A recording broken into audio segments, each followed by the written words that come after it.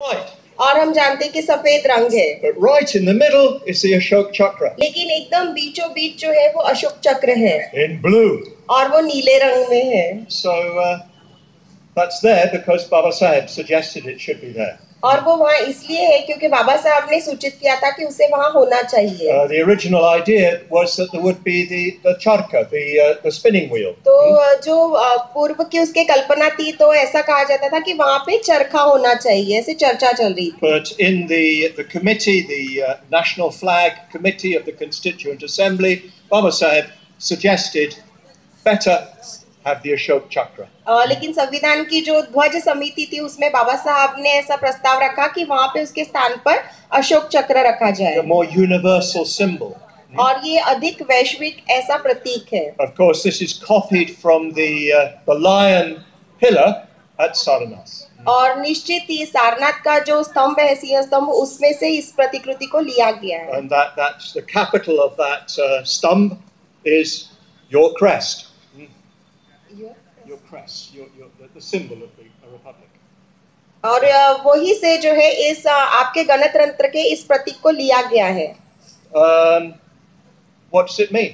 और इसका अर्थ क्या होता है? In the description that the National Flag Committee put out, it's said to be the symbol of peaceful change. तो राष्ट्रीय ध्वज समिति थी, उसमें ऐसा कहा गया है कि ये एक प्रतीक है एक शांति भरी श्रृंखला का. And that's a very good way of thinking of it. Huh? और इसके बारे में ऐसा सोचना ये एक अच्छा तरीका है. Because we remember why Samrat Ashok became a Buddhist. क्योंकि उससे हमें याद आता है कि क्यों सम्राट अशोक जो है वो बौद्ध बने थे. He saw the battlefield at Kalinga. उन्होंने कलिंग का जो है वो युद्ध का मैदान देखा था. Where he conquered eastern Orissa. जहाँ पर उन्होंने पूर्वी उड़ीसा पर कब्जा कर लिया था, जीत लिया था उसको. With terrible bloodshed. और इसके लिए बहुत खून बहाया गया था. And he said that from now on he would conquer not with the sword but with the Dhamma.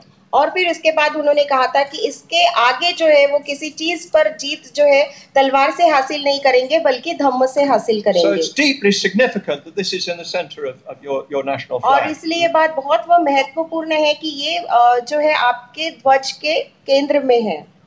Of course we're familiar with it as the wheel of the Dhamma. अब निश्चित ही धम्मचक्र के रूप में भी ये हमें परिचित है. On the stump it probably represents the Dhamma Rajya. और स्तंभ पे निश्चित ये धम्म राज्य का प्रतीक है. It means the rule of the Dhamma. और इसका अर्थ होता है कि धम्म का राज्य होना. It means a government that is based upon justice, ethical principles. इसका अर्थ होता है ऐसा सरकार जिसके कार्य के बुनियाद में जो है न्याय पूर्ण मूल्य है. But there's something we notice. लेकिन एक बात है जो हम ध्यान दे सकते हैं. We notice that the wheel has 24 spokes. तो हम देख सकते हैं कि इस चक्र में जो है 24 आरियां है. So is this significant?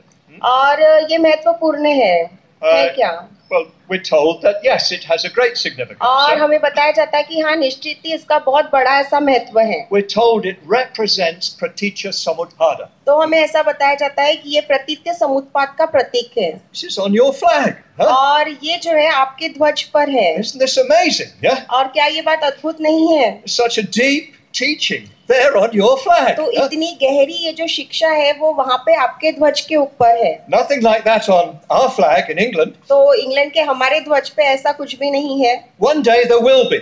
लेकिन एक दिन वो होगा. Yes, English people, you know, we have to have this on our flag too. What are these 24 spokes? Huh? लेकिन ये जो 24 आरियां है ये क्या है? Well, they're said to represent the Nidana chain. Huh? तो ऐसा कहते हैं कि वो निदानों की जो श्रृंखला है उसकी कड़ियों का प्रतिनिधित्व करती है. But usually we think of only 12 Nidanas. लेकिन आमतौर पे हम केवल 12 ही निदानों के बारे में सोचते हैं. Actually, there are 24. देखा जाए तो वास्तव में वहाँ पे 24 निदान हैं. In this case, they probably represent the 12 stages, the 12 conditions that make up, first of all, our suffering. तो यहाँ पे इस मतलब बात में जो शुरुआती जो 12 निदान है वो उन चीजों का प्रतिनिधित्व करते हैं जो हमारे दुखों का कारण बनता है. They show the way in which in our human lives we create suffering for ourselves, create suffering for others. तो वो बताते हैं कि किस प्रकार से हमारे मनुष्य जीवन में हम अपने लिए दुख का निर्माण करते हैं और हम अन्य लोगों के लिए दुख का निर्माण करते हैं. But that's only 12 spokes. लेकिन वो केवल फिर 12 ही आरियां हैं. What about the other 12? तो फिर 12 बाकी की आरियों का क्या? Well, they represent the undoing of those 12 spokes that create suffering. तो वो इस बात का प्रतिनिधित्व करते हैं कि किस प्रकार से उन 12 कड़ियों के प्रभाव को कम किया जाए जो दुख का निर्माण करती है. They represent the steps that we need to take to get rid of our suffering, the suffering of others. तो वो हमें बताती है कि कौन से कदम हमने उठाने चाहिए तब ताकि हम अपने दुख को दूर कर सके और अन्य लोगों के दुख को दूर कर सके. Tomorrow we're going to look at what they mean in more positive terms. तो कल हम देखने जाएंगे कि अधिक सकारात्मक रूप से उनका क्या अर्थ होता है या सकारात्मक शब्दों में उनका क्या अर्थ होता है. But for the time being, what we're going to look at is the way in which we create our own suffering. लेकिन अभी के लिए हम देखेंगे कि किस प्रकार से हम अपने खुद के दुख का निर्माण करते हैं. And then how we undo that suffering by undoing the conditions that create it.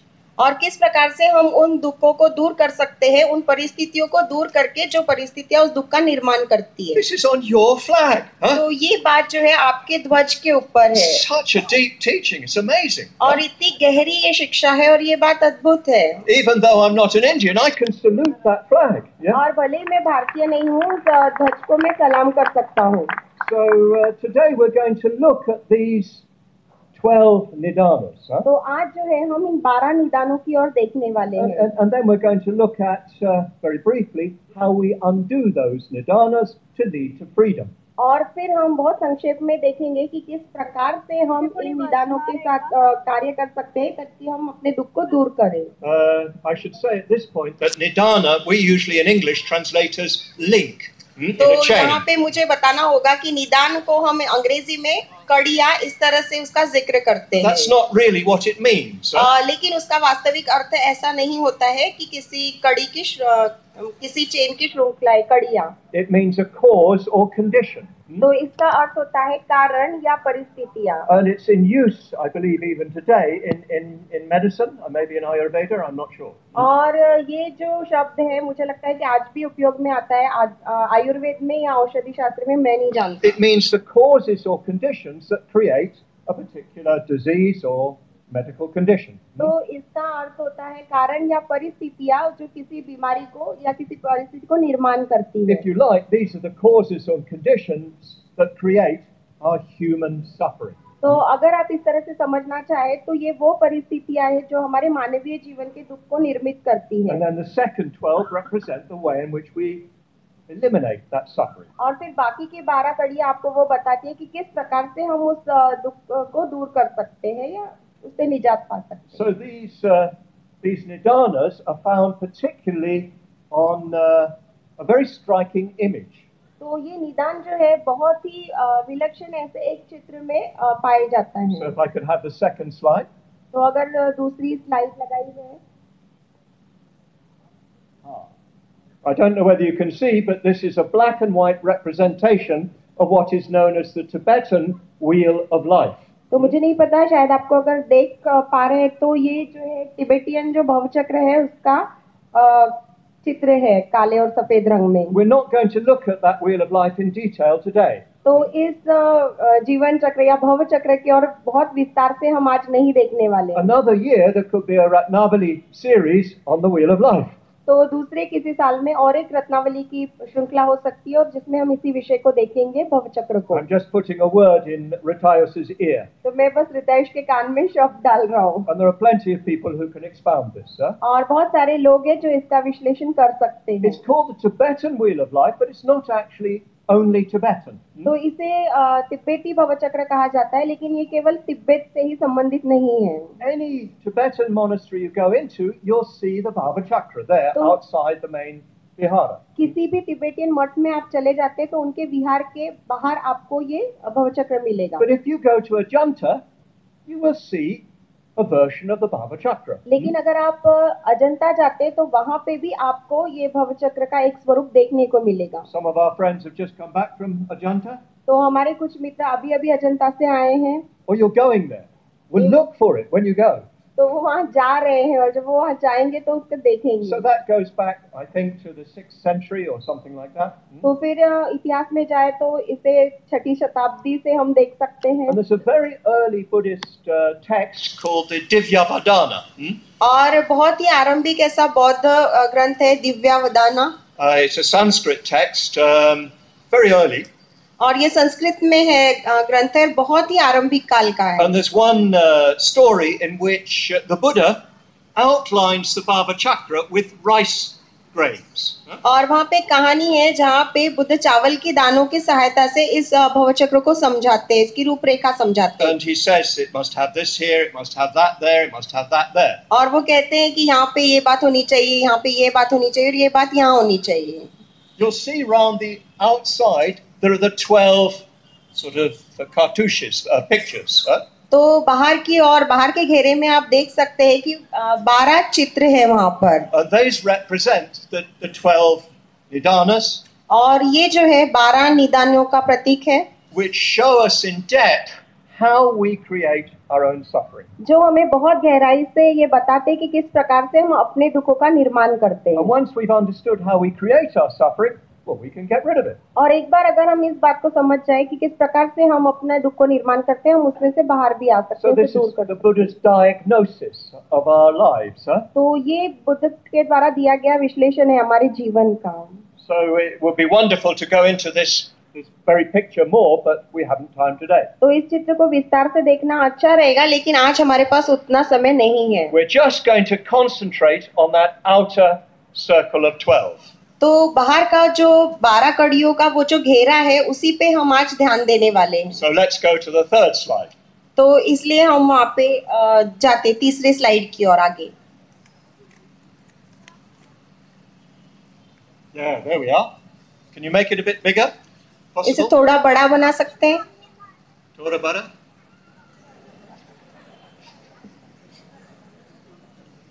No. No. Okay. I hope you can see at the back there.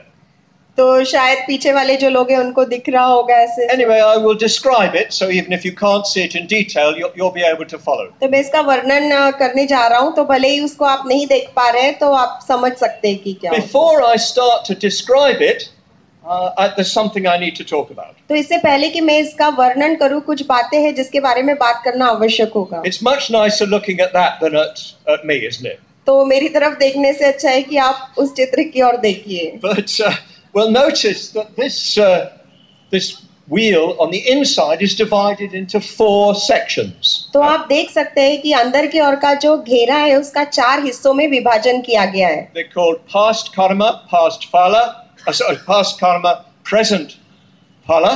तो उसमें कहा गया है विगत के कर्म और वर्तमान के परिणाम। And then present karma and future phala. और वर्तमान के कर्म और भविष्य के फल या परिणाम। So past, present, future. तो भूतकाल, वर्तमान काल और भविष्य काल। Now this can be interpreted in many different ways. और इसे बहुत अलग-अलग प्रकार से समझा जा सकता है। It can be interpreted right now. और अभी इस वक्त उसका विश्लेषण किया जा सकता है। Just a few minutes ago, I was sitting down there. कुछ ही समय पहले मैं नीचे वहाँ पे बैठा हुआ था। So now I am experiencing the phala, the fruit of my previous karma. और यहाँ अभी इस वक्त जो है मेरे जो भूतकाल के कर्म थे उसका मैं फल अनुभव कर रहा हूँ। And then I will act on that basis. और उस आधार पे मैं कुछ कार्य करूँगा। And then later, just after this talk is finished, I'll experience the phala of this karma. और बाद में इस प्रवचन के खत्म होने के बाद इस कर्म के फल को मैं अनुभव करूँगा। That's going on all the time. We're partly experiencing the fruit of the past action. और ये हर वक्त घटित होते रहता है। हम कुछ हद तक जो है हमारे विगत कर्मों के फल को या परिणाम को महसूस करते रहते हैं, असर को। And we're part creating new karma which will have a future fruit. और एक अंश था रूप में हम जो है कर्म निर्माण भी करते रहते हैं जिसका भविष्य में कुछ परिणाम होने वाला होता है। So some time ago I made the karma of agreeing to give these talks. और कुछ समय पहले मैंने एक कर्म किया था कि मैंने सहमति जताई थी कि मैं इस प्रवचन को दूंगा. Now here I am on the stage. और अभी यहाँ पे इस वक्त मैं इस मंच पे हूँ. That's the fruit of my decision. Huh? तो ये मेरे निर्णय का जो है वो परिपाक है या फल है, परिणाम है. Now I'm creating new karma by giving a talk. और अभी मैं एक नए कर्म का निर्माण कर रहा हूँ इस प्रवचन को देखकर. Afterwards, somebody will come to Mokshasara and say what a brilliant translation she did. और बाद में कोई आएगा मोक्षसारा के पास और बोलेगा कि कितना अच्छा अनुवाद किया है. That's the consequence of my action in giving a talk. तो ये जो मेरी कृति है कि मैं प्रवचन दे रहा हूँ उसका ये परिणाम है. She gets the fruit. तो उसको वो फल मिलता है. And she deserves it. But you see what I mean? We're always living with the consequences of the past. तो आप देख सकते हैं कि मैं क्या बोल रहा हूँ. हम हमेशा जो है विगत के परिणामों के साथ जी रहे होते हैं. And we're creating the future. और हम भविष्य का निर्माण कर रहे होते हैं. And then we have to live with the consequences of our present actions. और